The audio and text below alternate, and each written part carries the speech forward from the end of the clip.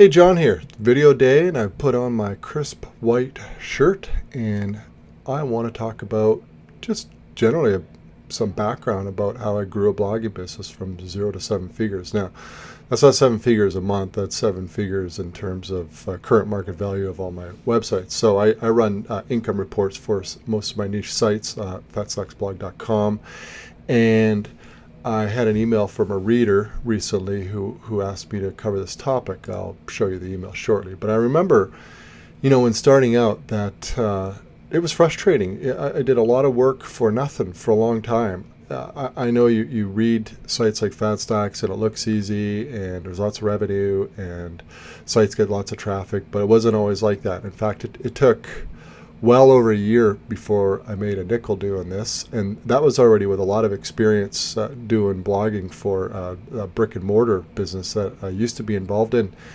And so I actually knew what I was doing when I launched niche sites, and even then it took well over a year before anything really started to happen. But I didn't quit. Things worked out pretty well. I'm not a tech gazillionaire by any stretch, but I am definitely fortunate doing something I like and able to make a living doing it. So a reader asked a question. A FatStacks reader emailed me and said, well, you can read it there. The kind of stuff I really need to know is how you got to this level, how you started, what it took to build the momentum, how much time per week put in it, sacrifices made, how many articles were written versus bought, stuff like that would be helpful. So that was the impetus for this post. So basically I thought about, well, what's the best way to present this? And I think the best approach, and this was received favorably, is kind of in a timeline set out in chunks, sort of phases as I went along. So basically I kicked off in 2008 was really when I first got started, and that was when I was practicing law. I had a brick and mortar business, professional business, service business, and we needed a website, and so we got one, and the outfit, which I got very lucky choosing a very good website company to build us a site. I knew nothing about this stuff, and they had a really early version of CMS, which is essentially like WordPress built in, and they said blog, write about whatever your prospective clients would like to read about, and that'll help you get clients. And they were right, because this is way back. I mean, well, Google was definitely well established, but SEO, those are still pretty early days, and it was like a vacuum. There was nothing there. So I was able to rank a lot of content pretty quickly without really knowing anything about SEO, except that writing articles in a blog was a good idea. So, but once the traffic started coming in and getting some new clients, I was encouraged by that and started reading more about SEO. And once you go down the SEO rabbit hole, well, then you'll learn about niche sites and affiliate marketing and display ads and all the rest of it that has now become my business. So the first site, Crash and Burn, and I put a lot of time into that site, put a lot of effort into that site.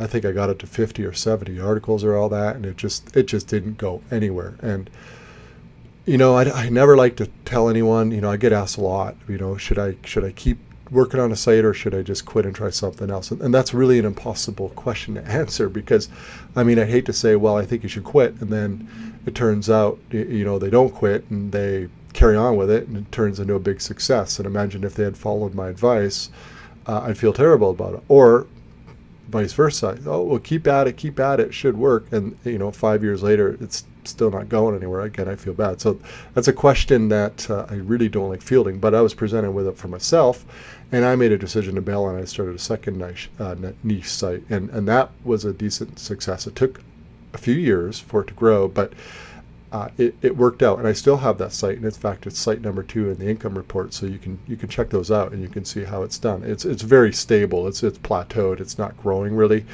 It's not a large site. It serves a very, very small audience. And then I started a third site. It was basically a strict affiliate site. The content was actually very good. It was about a lot of stuff that I was familiar with. It was a topic I was familiar with, and I was able to grow that to a decent monthly revenue. That too took time, but that was a good stable earner as well, until Google Penguin came around, and that really knocked it out. Same with the fourth site, as you can see there, which was affiliate site. The content wasn't so good, but it was good enough, and that was also a decent affiliate earner, and also got whacked by Penguin. So at the bottom here, I tell you, Google Penguin slaughtered 2 niche sites in April 2012. Well, those were essentially my only 2 niche sites except for that second one. Now, that second one didn't get whacked because I didn't do any link building. Now, the ones that got hit by Google Penguin, I did a lot of link building. I mean, that's what you did for SEO. But for some reason, I didn't do it for the second niche site. It wasn't earning much back then. And I didn't really think that building links was worth the time because it just really wouldn't help it so much. But fortunately, then after Penguin, that second site took off. So that was fortuitous for me. So that was a bit of luck for sure.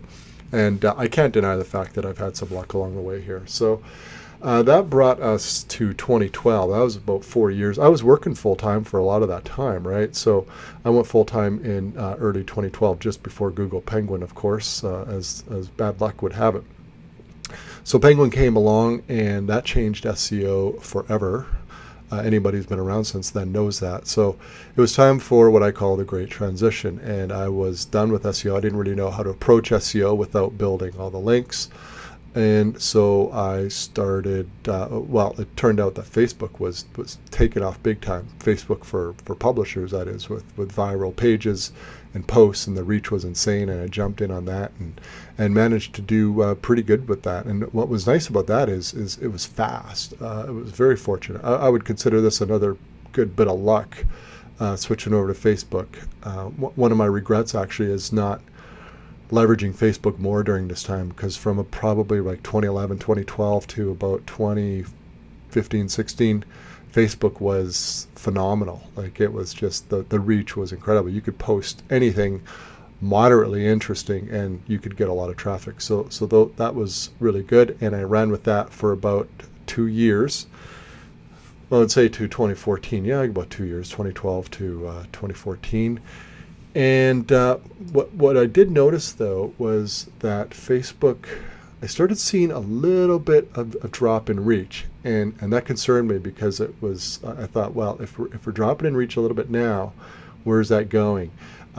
Facebook still had another year or two before they would really drop the hammer, but that concerned me. So what I decided to do was I went back to SEO, but I didn't do the link building thing. I decided to launch a site and really grow it, build it into something really big, and stick with it, and try to just publish really good content, and that's what I did. So I launched it in early 2014. It's the first site in my income reports. I still have it. I still work on it daily. It's my largest site. It's my largest revenue source by far.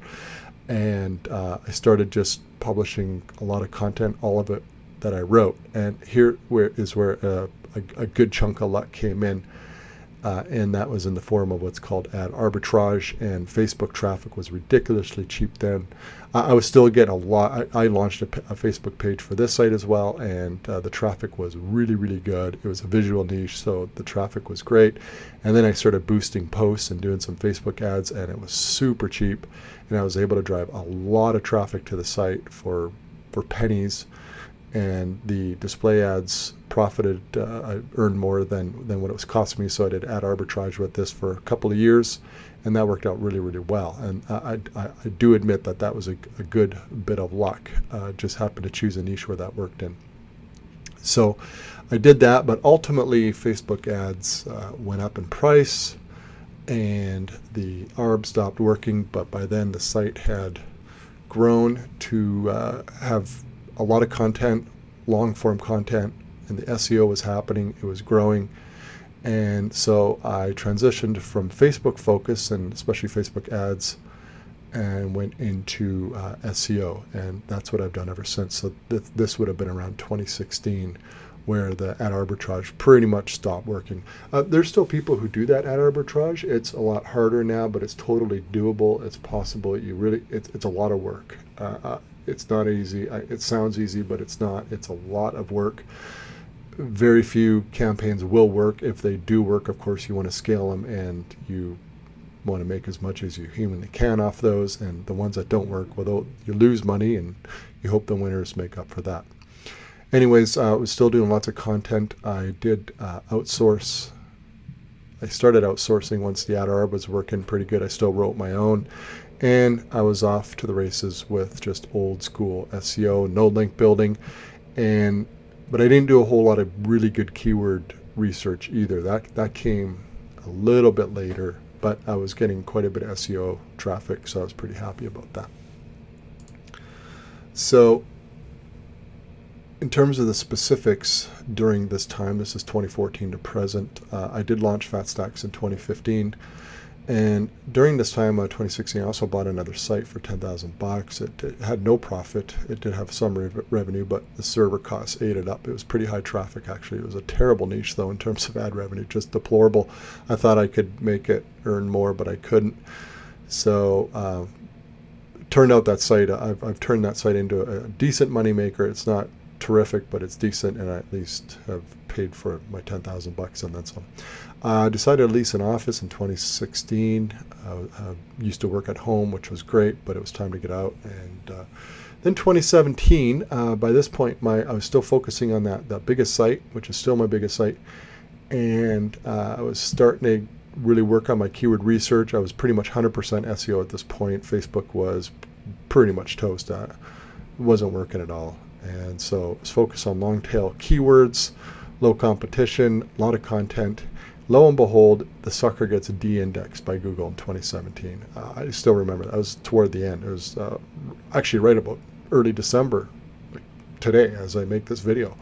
And but fortunately, it was because, yeah, and this sounds weird to say fortunately, but it was because I had a malware attack on the site, and I knew something was up, but I couldn't really, I didn't know for sure, but something just wasn't right with it. And I was with a different hosting company at the time, and they weren't doing anything for me. They weren't helping out at all. I couldn't figure it out. I'm not a tech person. I'm not into website security. So I believe I hired security to investigate, diagnose, and fix it, and that they did. They got rid of it, which was amazing. And I resubmitted it to Google, and it was re-indexed very quickly, actually. I was surprised. I thought the re-indexing would take months. It took a couple of days once I had resubmitted it. It had been de-indexed, I think, about 4 to 6 weeks, just while I was investigating and trying to get it cleaned up. So that was a pretty scary moment. 2018, I launched a few more sites. I just got a handful of sites. In fact, if you go to the income reports on FatStacks, I have 7 niche sites that I discussed there, so some of those were launched in 2018. In 2019, I launched first e-commerce product with one of my niche sites. That's in fact very recent to now. So that's a timeline of the evolution of a whole bunch of niche sites that I've grown. Some are small still, and they're not, with no immediate plans to really grow them. Others I'm working pretty hard on and have some pretty good plans for them in 2020 and beyond. So, you know, the thing is with this business is sometimes you launch a site with good intentions, grand plans, and it just doesn't work. And that's okay. I have launched a lot more sites that haven't worked out than I have that have worked out. And that's a pretty important piece of information, because especially when you're starting out, it's hard to accept that what you've done and you perhaps put months or even a year into, and it doesn't work. That's frustrating, and it is frustrating because I've been there. And I still happen to launch sites where, for whatever reason, just it's a bad idea, but you don't know until you start, and it's just not going anywhere, and at some point you got to throw in the towel. So the other part of the reader's question was about how much time I work. And when I first went full-time back in 2012, I put in quite a bit of time. You could about 40 to 55 hours, we could say on average, a little bit in between that. These days, I would say it's 35 to 40 hours per week. So yeah, it's still a full-time gig for me because I'm growing the business. I'm working on additional sites. I put a lot of time into FatStacks, and I would say I would put 20 hours per week into FatStacks, primarily because I enjoy it. I look forward to it. It's the last site I work on quite a few days. And if it weren't for FatStacks, which is all me, I do most of the writing, I do these videos, I do the podcasts, it's a lot of time consuming work. I could probably whittle my work week down to 20 hours per week if it was just restricted to managing niche sites. And there's an important point there, and that is managing niche sites, especially when you have some revenue coming in, you can outsource a lot of the work. it really can be, I don't want to say 100% passive type business, but it can be a business that is not going to consume your entire life. And that's really cool because it gives you options, right? One of the options I choose to do with my extra time is to run FatSex because I enjoy doing it. It is a lucrative website, but I enjoy it. It's fun. Meet a lot of people. I enjoy obviously writing and talking about this stuff. So, but hey, if you prefer to just put in your 20 and call it a week, niche sites can do that for you, assuming you can outsource most of the work and your role is basically supervisory at that point. Now, if I were starting over, what would I do looking back over the 10 years? Yeah, I still can't believe it's been 10 years. It's amazing. First is, talk about Google Penguin back in April 2012 when that happened. I remember about 3 months before that, I think it was January or February, I had some website broker who I knew nothing about selling sites, and they contacted me out of the blue, and they wanted to represent. They thought, I think it was one of my niche sites could sell for 6 figures, and I was just like, wow, that's amazing. But I thought, well, if it could sell for 6 figures now, imagine what it could sell for in 5 years, which was obviously a huge mistake, right? Because within 3 months the site was worthless, so I should have done it, but hey, hindsight's 2020. The other thing I would do is quality. I have taken shortcuts over the years, especially with some of the shortcut SEO tactics that used to work and don't work anymore before 2012.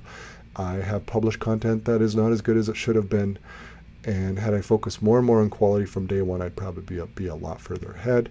I've already alluded to I wouldn't do any link building. It's hard to say that I wouldn't, I mean, before Penguin, I mean, link building was ridiculously effective. And I don't know if I would have grew those sites as quickly into levels that I did, the ones that got hammered by Penguin, had I not done link building. So it's all well and good to say, well, I shouldn't have done link building, but at the same time, they probably wouldn't have gone anywhere had I not, because I mean, you're dealing with other sites that were doing tons of link building. Of course, in the long run, it would have been great, right? If those sites were totally no link building involved, they probably would have done really well after Penguin. So, I mean, that's just the way it goes. I would also continue to focus on users, which kind of, I used to do a lot of affiliate content, right? Reviews and anything I wrote would have to have some sort of affiliate promotion angle to it. And that really gets boring. I don't think it makes for a good comprehensive site. And so these days I really focus on more informational content. I do, of course, do some affiliate content, but I like a lot of content that doesn't have an affiliate link. It's just informational. I monetize with display ads, and I use a lot of display ads across my sites. And the last thing that I would change, I really would have done a lot more on Facebook when Facebook reach was high. That was one of those traffic gifts that are just, I mean, I don't know if we'll ever see the likes of that again. I suspect we probably will, but I mean, that was just it's kind of like the perfect storm of traffic for 3 or 4 years. I mean, some companies were literally getting 50 million visitors a month from Facebook. I mean, it was just a tsunami. It was incredible. And I didn't do as much as I definitely could have. Lessons learned. This takes a lot of hard work. I mean, it's been 10 years of hard work. Fortunately, it's work I like, so it doesn't seem like work. If you don't like this stuff, there's probably something easier you could do, and I'm not kidding about that. And it does take time. You can't rush Google.